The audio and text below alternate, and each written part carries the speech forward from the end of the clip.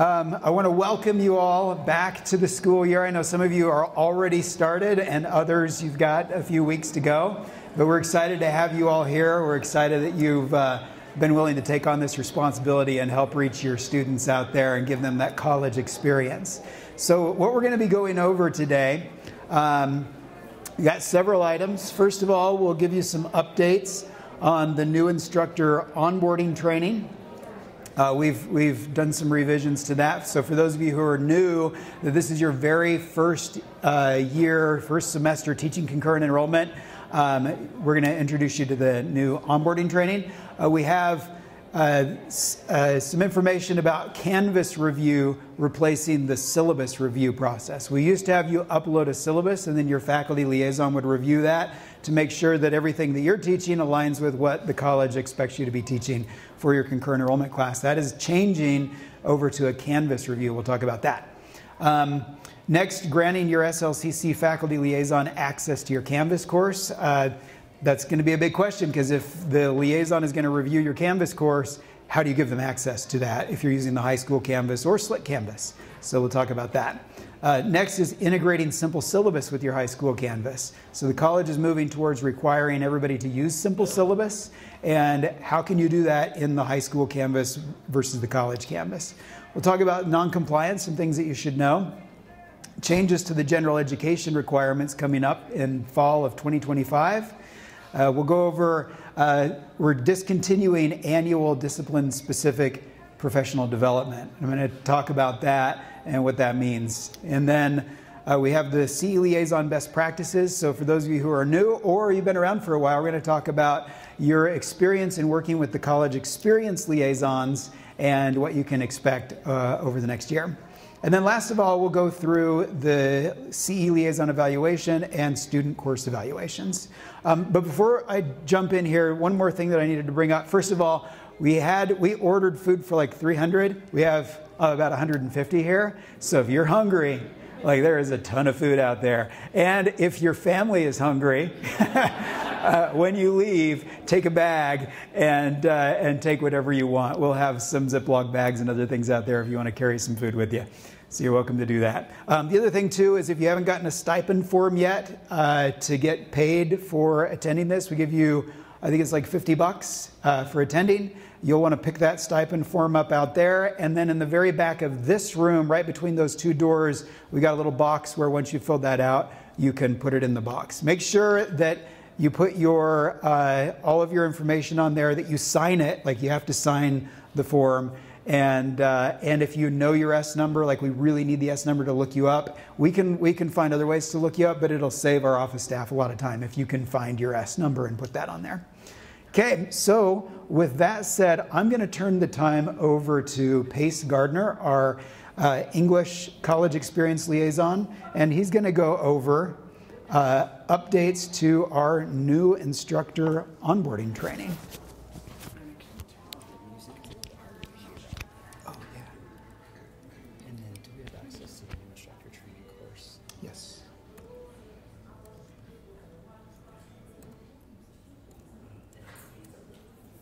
Okay. There it is. And here's, why don't you clip that on? That's for the camera. And then that's for people area.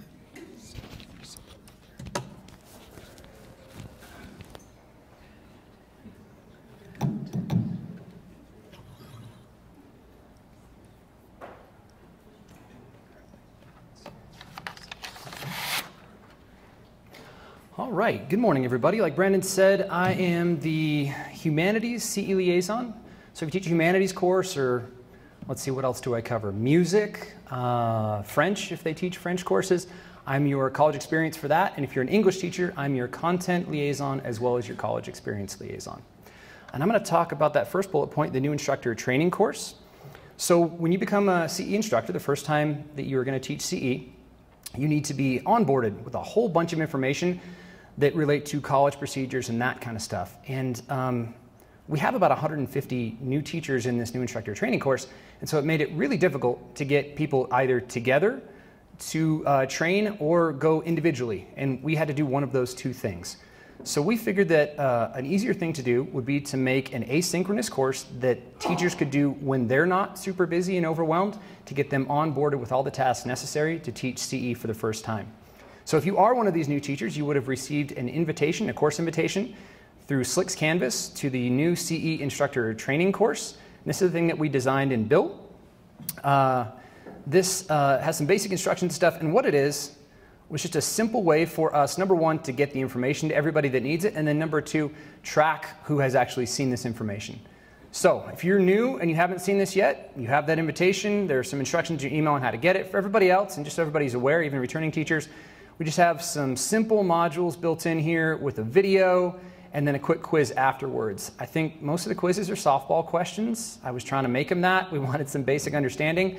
And then more importantly, there's so much information that can kind of be overwhelming, and remembering everything, I think, is a challenge. So within these, within these different modules, along with the video, we have a whole bunch of links that are extra additional resources, so you don't have to memorize how to access everything all the time. Once you've completed the course and you're, proved a basic knowledge of the things that we need to onboard you with, you also have these resources later on to go back to check this stuff out, and if you've forgotten how to do something, you can still go back into the module and then check those out. This will be really, I think, important for instructors at the end of a semester when they're trying to enter grades or export things or stuff like that. Once you're done with this course, if you're one of the people that's registered to take it right now, after you go through the 9 different modules, there's a couple of supplemental modules too, then you just, the last thing would be to complete a stipend form and submit that in. So we need to make sure that everybody's aware that this thing exists. If you're a new instructor, make sure that you're completing it. If you are a returning or ongoing instructor, you don't need to complete this course. So if you taught CE a few years ago, took a couple of years off, now you're coming back to it, you don't need to do this again. This is for brand new instructors to go through. And we want to make sure everybody completes it and then gets paid for their time. Make sure that I've mentioned everything that I want to for you guys.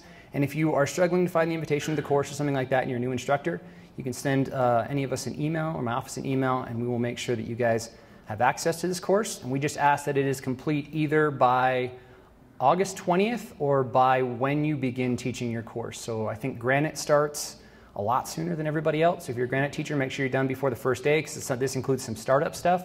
If you're Canyons or another district, just make sure it's done before the first day of classes. Any questions on that? Okay, I'll turn it back over to Brandon.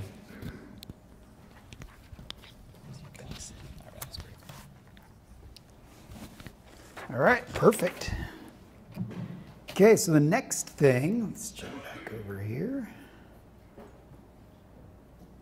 is Canvas review replacing the syllabus review. So I'll give you a little background on this. We met with a lot of the faculty liaisons here at the college, and with simple syllabus coming into the picture and a lot of people using Canvas instead of having a Word doc or a PDF doc, it became a little cumbersome to try to figure out how to get the syllabus from Canvas over into my CE, review that, give feedback, go in, update. Like there was a lot of back and forth and just unnecessary waste in the process.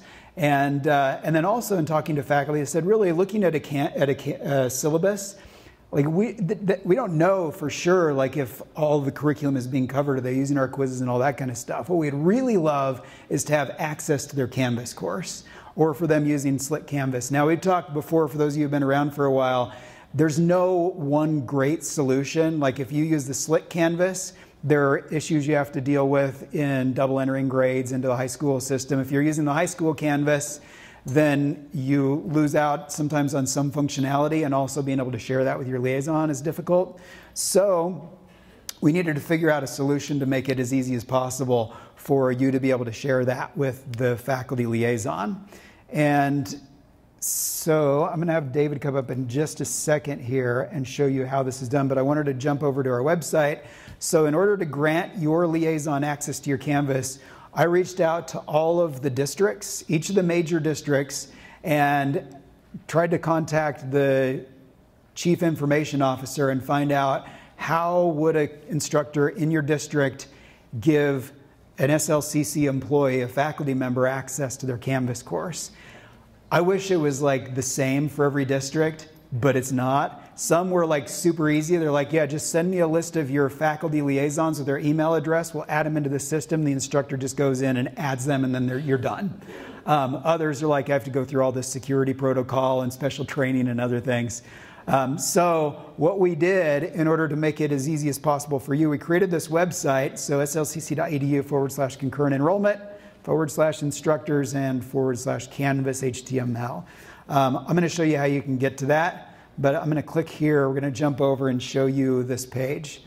So right here on the Canvas page, it walks through, if you're using the SLCC Canvas, this is how you add your faculty member. If you're in the Canyons district, then follow these instructions. We even include the individuals that you need to email if you're having an issue, so that hopefully you can get that taken care of very easily. Same with Jordan, Granite, Murray, and Salt Lake. If you're in a charter school, every charter school is going to be different, so we'll have to leave that up to you and your liaison. The most important thing is that you talk with your faculty liaison to find out what do they prefer. Some might say, no, we need you using the slick canvas. Others say, I don't care, as long as I can access it.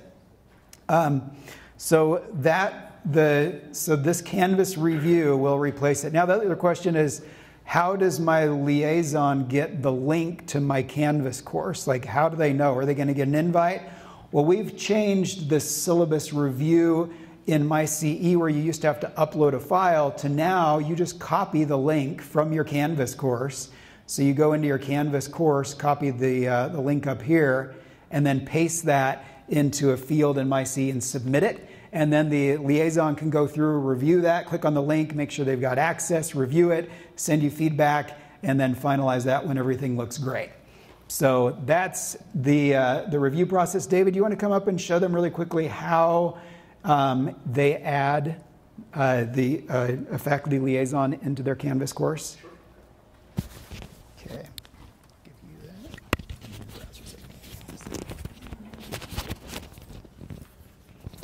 I always love this moment when there are 200 people looking at you trying to do something and it's not quite working.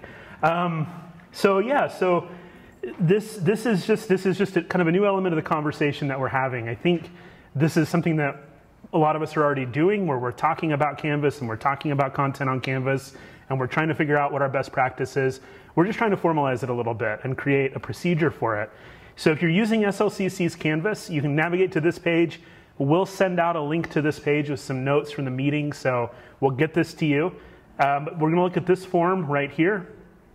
And this is a request form that goes to SLCC's e-learning team. And we're gonna enter some information. So, I might say oops, David Curl, and then I'm going to enter this information. As Brandon mentioned before, we've copied the Canvas course, which I'm not going to try to navigate back to you, but you would paste the URL in here, and then you would provide the username here. You'd work through to pick a role, so you can decide how much access you want your faculty liaison to have. Although I would say we probably want to give them the greatest amount of access possible, right? They're look at them as a co-collaborator, as a co-editor over your course. Hopefully they're already really familiar with it. So we would set them maybe as a teacher, and we probably want to give them edit and simple syllabus, which we're going to talk about in a minute. And then we click submit. And within about, I would say 24 or 36 hours, they're going to get a notification saying that they've been added to your course. And then they can look at it, just like anybody else can. And again, this is about co-collaboration. And it's about you being able to really quickly say, hey, I've got a problem with Canvas. Can you take a look at this? Which could be helpful, I think, because the systems we have in place now are really informal and a little bit cumbersome. Does anybody have any questions about adding people through SLCC? Yeah.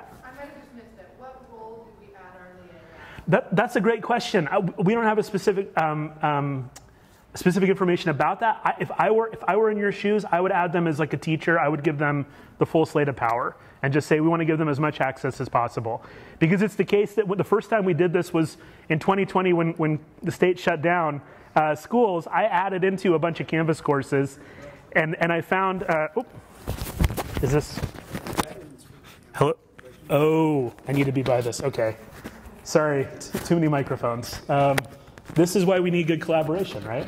Otherwise, you look a little foolish. So in 2020, we added people into Canvas, and we found that people were using Canvas courses differently all over the place. And we found that if you give somebody in this role like a student view, they may not be able to go and see everything they need to see. So like if you added me to your course today as a student or something, I may not be able to see assignments, I may not be able to see test banks, I may not be able to see a lot of that information that would be really critical as a co-collaborator. So I would say here in this area, like teacher, you know, the greatest access possible. Just think of them as just a co-editor on it. Does that answer that question though? Great question, please. Can I interrupt? Absolutely, yeah.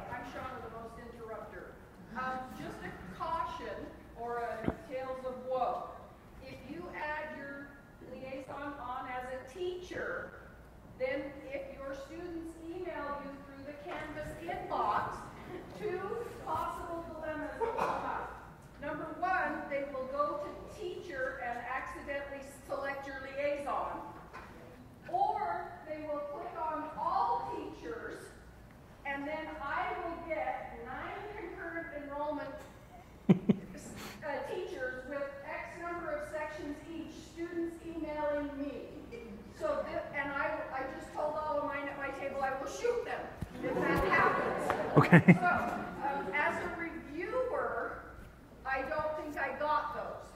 So, because in reviewer, I don't believe that shows me as a teacher. Awesome. So that's just a tale of woe that you may want to think of. While I appreciate the teacher aspect, I really don't want a million emails and know which ones I'm supposed to respond to. See, this is why we have kind of deliberative communication, right? So following Shauna's lead, we'll say choose reviewer, all right? Please. Another issue with the teacher is if that syncs into your student information system, then the state will want the professor to be highly qualified for being a high school teacher, because we had to remove someone who was not. So you definitely want to choose something different, or they'll want you to shift that later on in the year. Okay, awesome. So let's choose reviewer. Is everybody hearing that? Reviewer. All right. Never let it be said that we're not willing to change our minds about things. I'm a flip-flopper. I thought I saw one more hand. Please. You go up to the one just before this one. Yep. Okay. The name of the user you want to add, that's your liaison username and nest number? So that's mine. You would need to find out, yeah, your faculty liaison and college experience liaison's usernames. You have to find that out from them. Yeah, and we can look. That's pretty easy to find. It's usually embedded in our email address. Not always. Anyway, we can get that to you. So yeah, great questions, wonderful questions. Any others, please? They can just do it if they have their S number. Okay. So yeah, so also through S number. So username or S number. So thank you. Cool. All right. You all are great. Thanks. Would you want to show them too, like if they're using their district? So this is using Slick Canvas. If they're using the district Canvas, don't they go into Canvas and? Yeah. So yes. I've got you can go into the Canvas course that I've got open there if you want. Okay. Instructor, I think it's all the same, right? So yes, the other way to do this is depending on the school district you're working in. And again, we're working with 5+ school districts that all have different policies based on, different goals and different perspectives. But generally speaking, if you have the ability to add users, we can go down to people. And we have a guide for this that we can share out. It's sort of a step-by-step PowerPoint guide that you can look at. But if we go to people, so the current user logged into this course doesn't have this permission, but right up here, there will be an option to add people. So this is something if you know already that you're not using SLCC's Canvas, and you know that you're using your school district's Canvas, you'll want to work with your school district's Canvas administrator to get permission to add users, right? That's not a default permission. You kind of have to work with people to do that. You have to work with people at Slick as well to do that. I can show you how to do that at Slick. I can't necessarily show you how to do it on your district side, but you'll want to email them and contact them and say, hey, I need to be able to add users to my course. There would be a field right up here in this corner that would say plus people, and you can go through and enter, like you could enter my SLCC email address. I'm greenlisted in all of the districts, so you could say, I want David Curl to be on my site. So davidcurl@slcc.edu, and I would get a notification that would let me then log into your Canvas site. And we have a step-by-step guide for how to do that within Canvas. But this might mean reaching out to somebody at your district and saying, hey, do I have the ability to add users to my course? And if they say no, then you need to say, hey, what do I need to do to get that permission? Does that make sense for everybody? All right. Questions, concerns, thoughts about that? How are we feeling? Cool. Okay, so we have, again, if you're not catching all of this, you don't need to absorb it all right now. We have a slate of guides that walk you through the steps for doing it.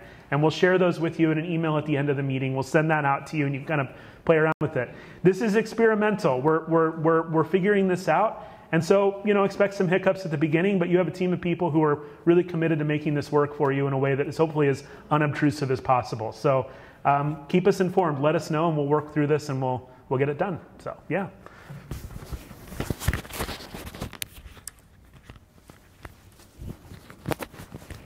Okay, perfect. And I'll just reiterate too, like on this Canvas page, so let me show you how you get there from the concurrent enrollment website. But again, we'll send out a link. So from the concurrent enrollment website, you go into the Instructor section right here, which is your page. And then on the left-hand navigation are instructor policies and procedures, and pretty much everything is listed under here. And right at the very top is Canvas, and that's how you get to that page.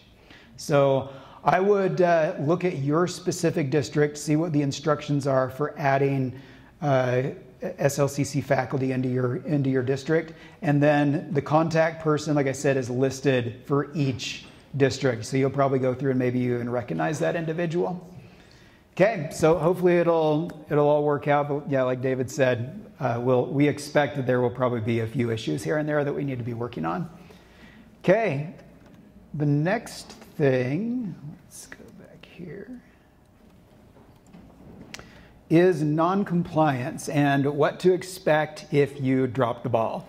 Just wanted to give everybody a heads up on what our process is for handling issues of non-compliance.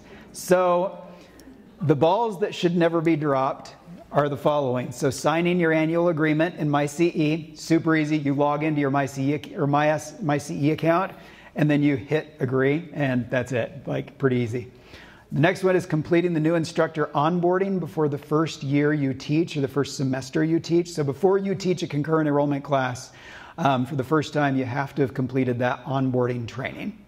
So that's the other thing. The next one is completing the SLCC curriculum training before you teach. So before you teach a college class, you have to have received training on the curriculum for that class. When you got your approval letter, you should have received an email that included your faculty liaison that said, hey, you need to get this training done, and it connects you to the individual, I think we do that.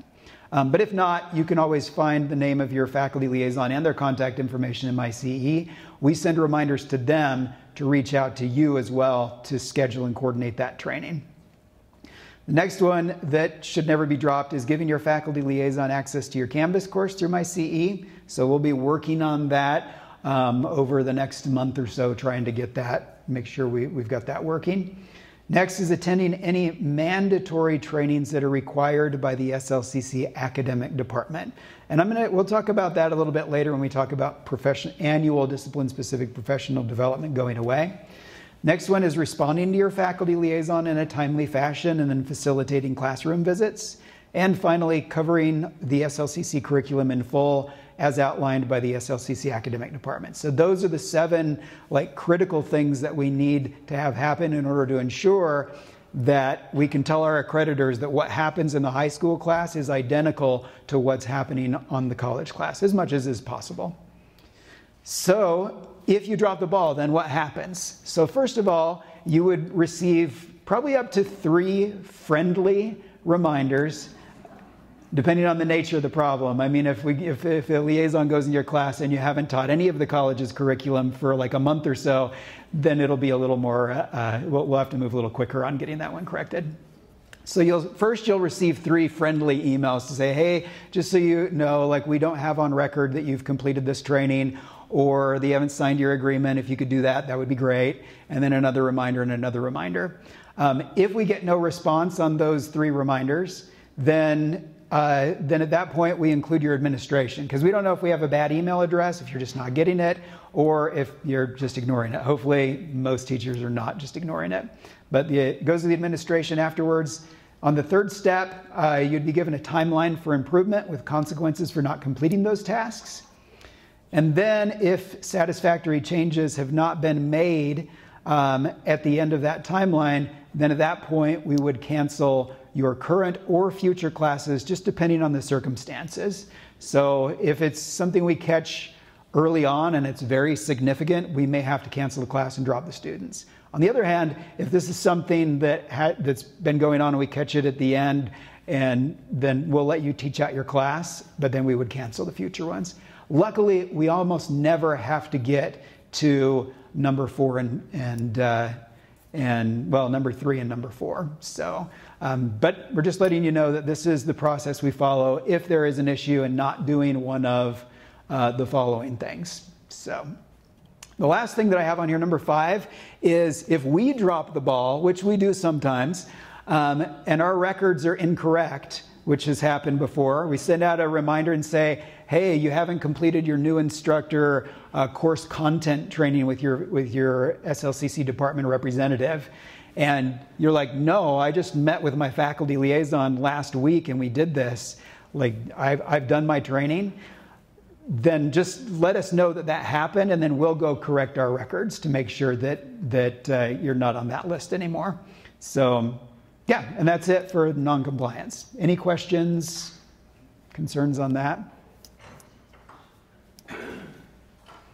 Okay, let's move on to some other topics here. The next one is changes to the SLCC general education requirements. Some of you may have got an email from me last semester, well, spring semester, that said, beginning fall 2025, SLIC is going to be making some pretty significant overhauls to general education.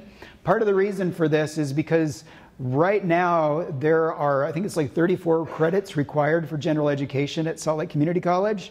A lot of the other 4 years only require 27 credits. So we wanted to figure out a way to better align what we do with the 4 years so that it saves students money and it saves them time and some headaches. So here are the changes to the requirements. If you got a chance to pick up the Gen Ed Certificate of Completion checklist, you can see what the current requirements are. So there's a written composition, which is EN, that's changing to WC, but it'll be written composition. That one stays, and those are the English classes. The American institutions also stays, no change there, 3 credits. And the quantitative literacy, the QL, doesn't change as well. That stays on as a core Gen Ed requirement. The distribution areas are changing to breadth areas. So just to explain, with general education, there are certain things that are required by the state, and then the state gives each institution the ability to select additional Gen Ed requirements up to a certain amount. So the core and then the breadth areas are USHE mandated, like everybody has to offer these specific areas. So these are staying. Fine arts isn't changing. Humanities is still there. Life science, physical science, and social sciences are all remaining the same. Where we're having some major changes is in the institution requirements. So communications will be going away as a Gen Ed requirement. That doesn't mean that the communications courses disappear. It just means that they would not count as a general education class unless the communications department does a realignment to figure out if they can align with one of these other categories, which probably a lot are not going to be able to, but who knows. International and global also goes away. Lifelong wellness, which is a class that they can only complete on a SLIC campus right now. It's the 1 credit PE credit where they can do scuba diving or rock climbing or yoga or Pilates or any of those. So that goes away. And also the diversity requirement will be going away, which is a 0 credit requirement. It's just one of the classes before had to be a diversity class. So those are the changes that are happening and go into effect fall 2025. So, and like I said, like no classes are disappearing. They just won't count for Gen Ed. Questions on the Gen Ed changes?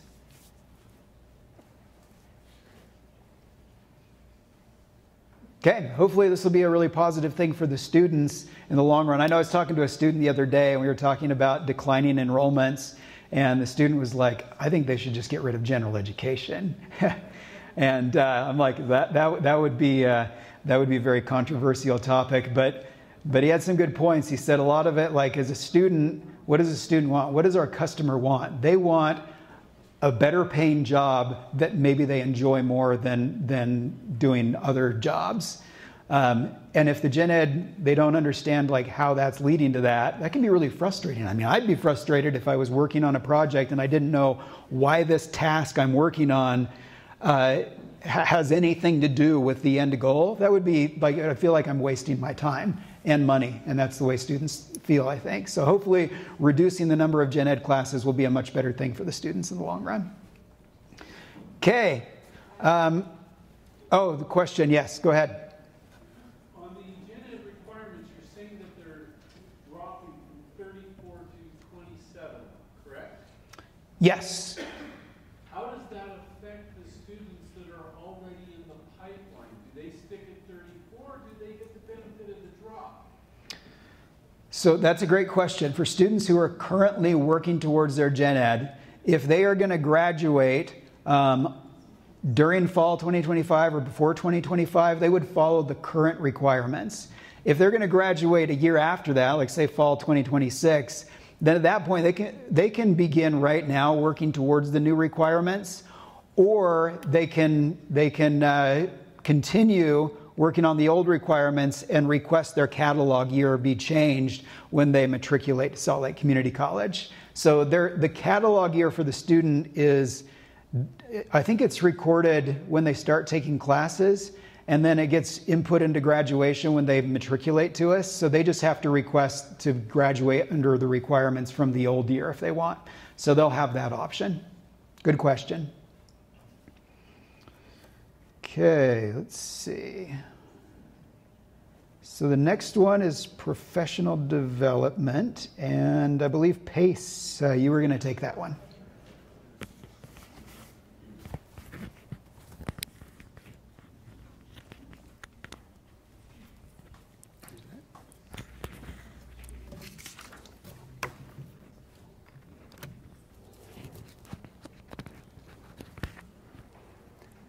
Brandon, I think goodbye is one word, so that's a grammatical error.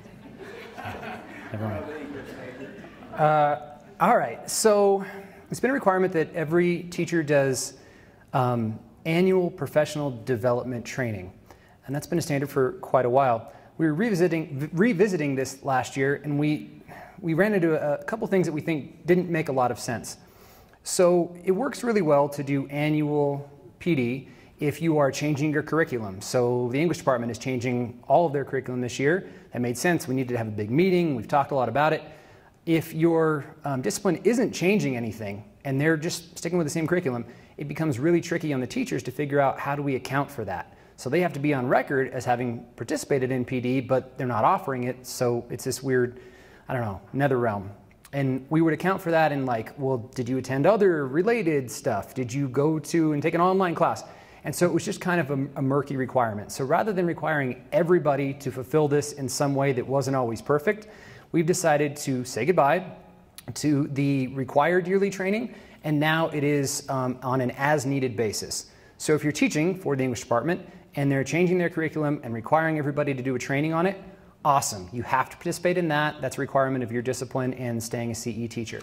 If your department decides that that's not necessary, for example, Art 1010, they have a set thing, they're not changing anything, the department is not going to require it, then you don't have to figure out ways to fulfill that on your own. You can just ride along with your department. So it should make it easier for you guys to not have to deal with figuring out question marks related to your discipline. And if your department does decide for whatever reason, they're changing curriculum, they want to update it, whatever, to host these professional development things, you are still required to attend those.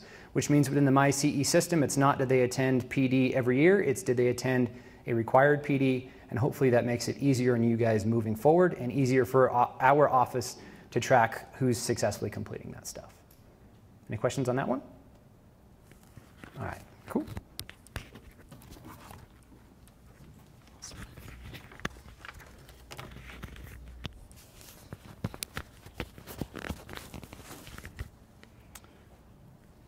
Okay, now I want to go over CE Liaison best practices and what to expect from your college experience liaison. So those of you who have been around for a little while, you've had the opportunity to work with one of our 4 college experience liaisons. That would be Robert Thorne, Pace Gardner, David Curl, Trudy Richardson. So those are our 4 college experience liaisons. This summer we got together, or maybe it was earlier in the summer, I can't remember. We got together and talked about how can we take what we do and pull out the best of what everybody does and provide a consistent experience for you all as instructors.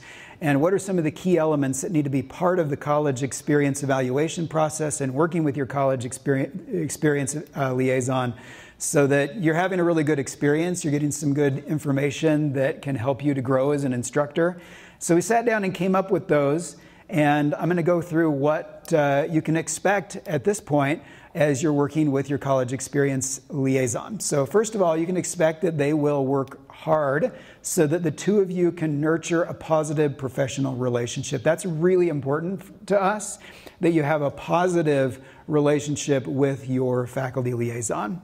So I'll be working on that. Next one, that you always get a quick response time. So that would be within 24 to 48 hours, you can expect a response from them.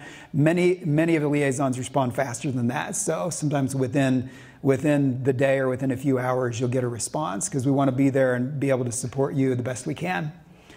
Next, the evaluation process will be a positive experience with useful takeaways. Your college experience liaisons are not there to try to figure out what you're doing wrong. They're there to try to help you to grow and to become better at delivering a college experience. And they've gone through different training and experience to try to give you good feedback on what constitutes a college experience. Because, I mean, you can take the college's curriculum and you can teach a high school class with that, or you can teach a college class with it. What's the difference? And that's what they try to help you identify and strengthen so that your students, when they later matriculate over to Salt Lake Community College or another program or another university, they're not surprised when they go up and say, well, can I get extra credit? Or, I didn't do this, but you can give me you don't have to give me a failing grade. You can give me a C. So trying to give them a taste of reality while they're in your class and help them develop those soft skills. Next one, that all parts of the CE evaluation will be completed. So we have the evaluation form, which some of you have seen, some of you have not, and we want to make sure that all those parts are completed, along with the pre-evaluation, the evaluation, and the post-evaluation. They may have slightly different ways they work through each of those with you. It might be a conversation, it might be an email, and you working on it on your own. But they'll make sure that all those parts are completed so you get the information that you need to hopefully grow and to improve. Next, that you receive timely feedback on your evaluation. So once they do the evaluation, you should be able to log into MyCE and see those results within 1 week of their visit. Next, the student course evaluations are used to guide their evaluation. So whenever a faculty liaison or a college experience liaison visits your class, I mean, they're just getting a snapshot of that day, right? I mean, they don't really know what's going on the rest of the semester. And they can look in your Canvas course as well and kind of see how things are going. But the ones who really know, or can give you really good feedback on what you can do to improve the college experience are your students. And so we've designed the college or the student course evaluation to integrate with the college experience evaluation that your liaisons do, so that they can get a 360-degree view of what's going on in your class and give you feedback that you're like, yeah, that makes sense. And some of you might think, oh, well, the students sometimes, the feedback they give, not good. We're finding that's not the case. So those who have used the faculty or the college experience liaisons that are using the student course evaluations have found that most students sort of agree on the different points that they're going through and saying, is this present in class or not? And we have very few snarky comments. There are always a few. It's kind of nice to see those, but the majority, they give you some good feedback. Okay, and then let's see. So the last one is that you are reminded to complete your parts of the evaluation because you got a lot on your plate. A lot of things you have to keep track of. It's hard to remember to do some of those things, but we will be sending you reminders. The college experience liaisons and the system itself will send you reminders prompting you what you need to do when you need to do it. So you don't have to think about that and worry about it. So that's what you can expect with your college experience liaisons. So let's look at now how to review your CE liaison evaluation and how to administer those course evaluations. And I believe Robert is going to go through that. So let me switch over. I believe you need the browser, right? Yep. Okay. And put that in. So that's the mic for mic. Okay, so yeah, I've been asked to talk on the CE evaluations, the college experience evaluations. So I guess you've seen 3 of the 4 college experience liaisons up here. I'm the one over the STEM classes. So first, before I start, let's just give you a rundown of what happens in the evaluation. So there are 3 parts of the evaluation. There's a pre-part. And usually what we do is we ask that there's a few questions we ask you to complete before. Whether that's, I know the way I do it is I send the questions out to my teachers, say, okay, I want you to answer these before. Or maybe the other liaisons, they may say, okay, you can do it in my CE and you can type it in yourself. I just copy and paste it. We will also ask you to, like Brennan said, do a student evaluation from your student's point of view.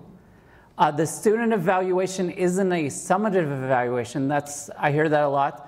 Well, this doesn't summarize the whole class. It's a formative evaluation to see what part of the college experience is happening in your class. And the way I thought I would do this is I'm just going from our website. Ugh. I gotta, always on a different computer, so. But it's a Mac. It's a Mac and not a PC, yes. Okay, how do I scroll? Is it 2 fingers?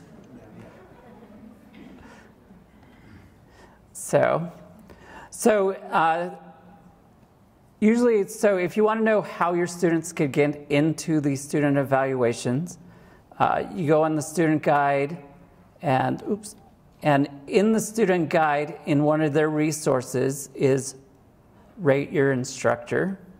I know when I send it out, I just send out the link and say, okay, here's where you go for your students. Give this to your students.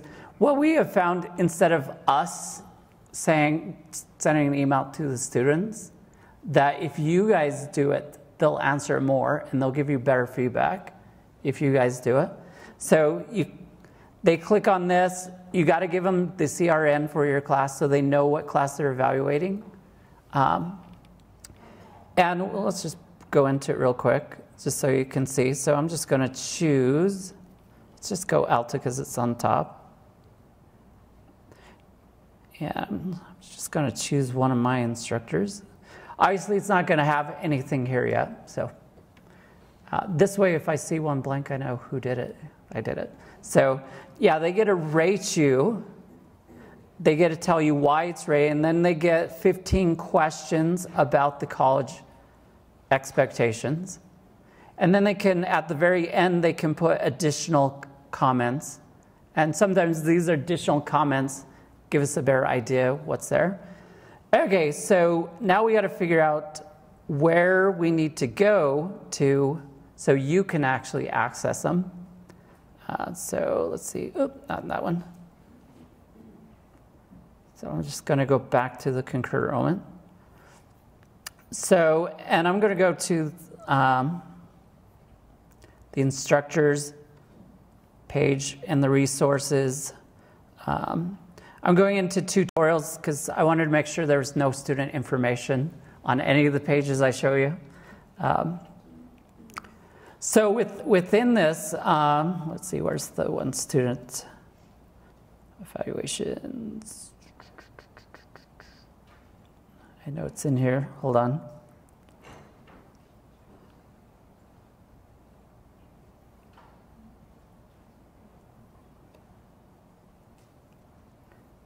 Oh, maybe it's at the bottom. Here we are, viewing your student evaluations. So once you log into MyCE, you'll notice there is a view offer courses. You hit on that. Once you go that, it will list your courses. And then you just hit on the view details button for that. And then, like I said, I wanted to make sure there was no student information, so that's why I'm going this way. At the top, next to the role, there will say download evaluations. And it will download it as an Excel file. And the top label on the columns is every question they asked you. So you can review that. After you do this initial stuff, then there's the college experience liaison makes the visit. We do that. And at the end, we will ask you to review the evaluation to make sure that it looks correct, that everything, you've reviewed it. And we ask that you actually go through it. You'll receive an email to do that. And I'm going to show you how to do that. So it's only let's see, let's see, finalizing here. I'm not going to have you watch the video, but there's certain parts. Let me pause that. No thanks.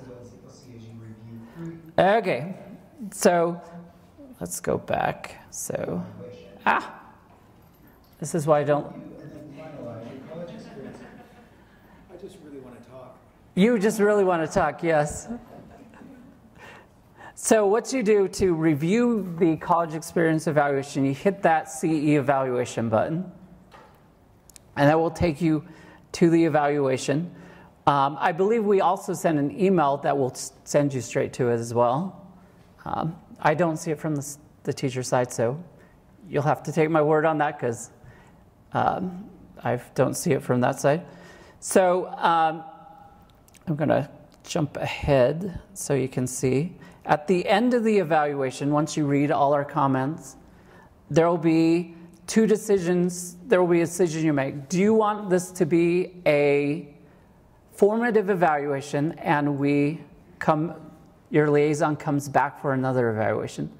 It's very rare that actually happens. I've had it happen a couple times. It's like, yeah, I want to see. And it could be for whatever reason. It was a bad day. I had a one where they called a senior assembly and everyone left except one junior. So it was like, oh, yeah, well, I got to come back. I know I got to come back for that evaluation. So whatever reason, if you want us to come back, you can choose the first decision and you type in the date to say that, yes, I want the liaison to come back. If you are good to make it a summative evaluation, then you would click to the other one, prove to submit this evaluation. You click it that you agree it's a summative evaluation, and you type in your name. And we will receive notice if you've done that or not. So make sure you finalize the evaluation. And I think that's it in terms of what you asked me to talk about. So any questions before we hand it back to Brandon? All right. Okay, awesome.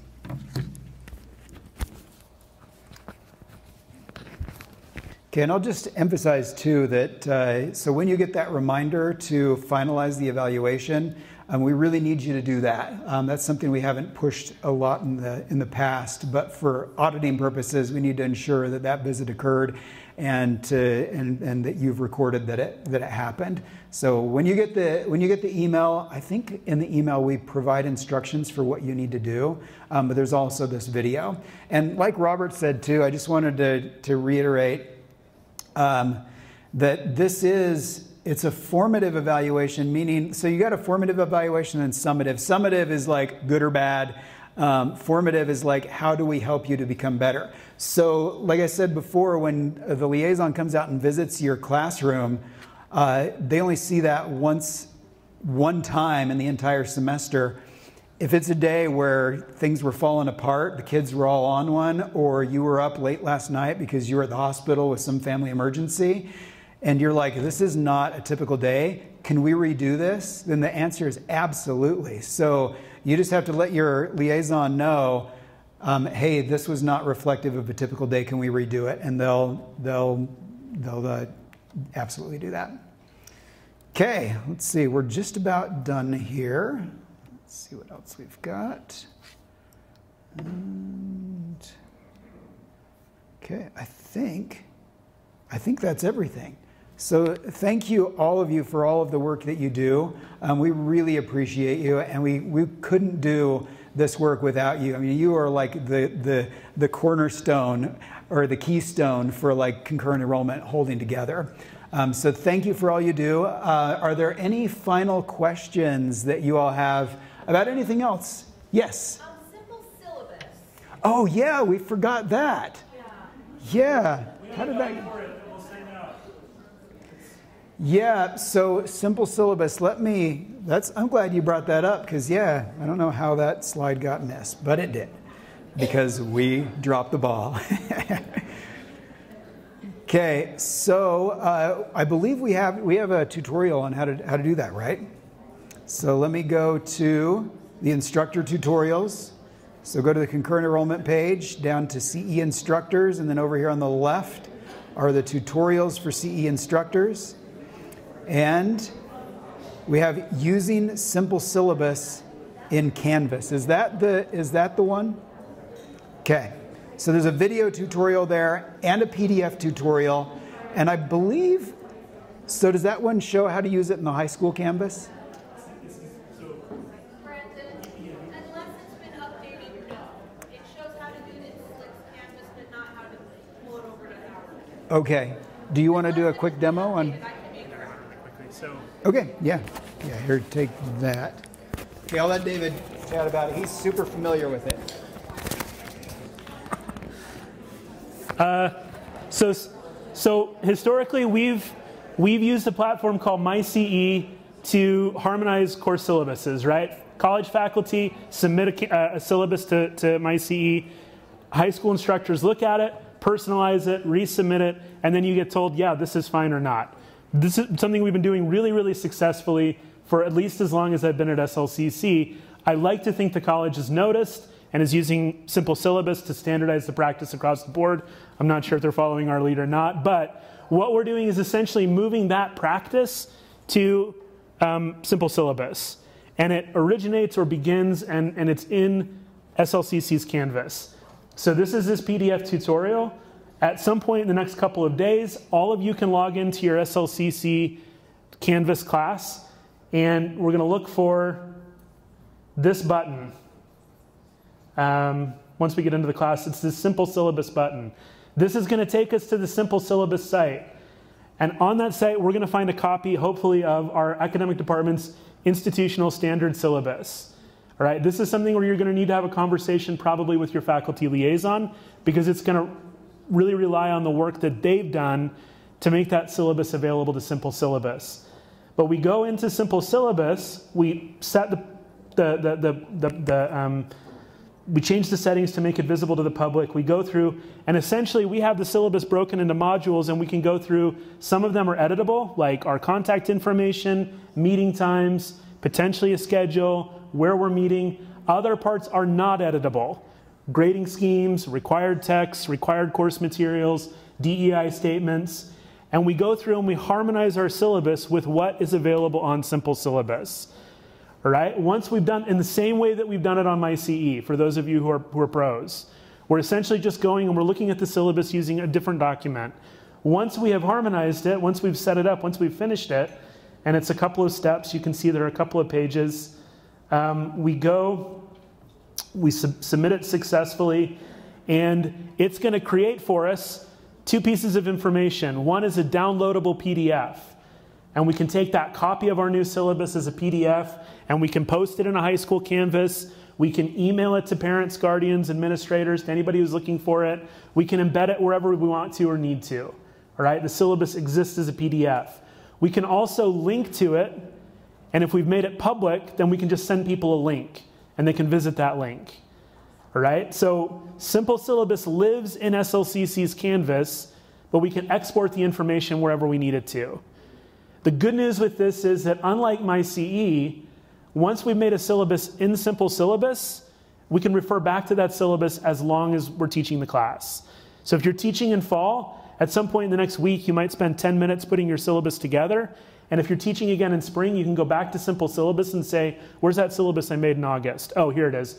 Boom, I'm putting it in place. So there's a little bit of a hurdle. We're getting used to a new system. But if you've been teaching concurrent enrollment for more than a year, you're already familiar with the process. We're just changing the platform a little bit. So we have a video guide for it. We have a PDF guide for it. And your college experience liaisons and faculty liaisons are in place to help you practice this. So if you're saying, look, it's just not clicking for me, give one of us a call. And we'll talk to you through it. We'll figure it out. Questions or thoughts or concerns about this? Yes, please. Okay, so what you're saying is that we just build a simple syllabus on our Canvas site on Salt Lake Community College, even if we're using our high school site, and then that's the filter requirement. Kind of. The syllabus hopefully is built for you. This is what's different. Is hopefully we're going to, hopefully, cross our fingers, right? Hopefully we're going to log in and the syllabus will be there. All we're going to do is personalize it. So your department will have created this default syllabus and you'll say, well, my name, my email, my phone number, if you want to give your students that, my meeting times, my location, and then everything else is already in place. And then you just click export and it gives you a PDF and you can do whatever you need to with the PDF. Does that clarify that? That's a little more clear. I skipped over, I don't know if you saw, I skipped over 6 pages of slides here. So there's a couple of steps that I skipped over, but essentially we're responding to something that's been made for us. And hopefully it's a little simpler than processes have been in the past. Great questions. Any other questions? Does that respond to the concern? Yes, thank you very much. You're awesome. Thanks for raising it. Okay, thanks everybody.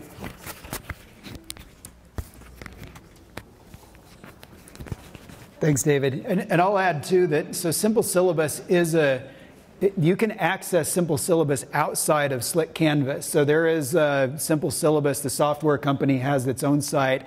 And so you can take that link and then students can access it over there. The nice thing with the link, if you use the link rather than the PDF, is that it'll then track whether your students are engaging in the syllabus or not and reading through it, I believe. Is that correct? Yeah, so you've got those options. You could basically just take the syllabus section in your high school Canvas, post the link or the PDF right there, and then they'd be able to access your Simple Syllabus that way. Okay, is there anything else I forgot? Or any other questions that you have, general questions about teaching concurrent enrollment? Okay, if not, be sure to grab some more food. Like I said, we got a ton of it. Take your stipend forms, make sure you've signed those, and deliver them in the back there. You're welcome to hang out and continue conversations. But thank you, everyone, and have a wonderful 2024-2025.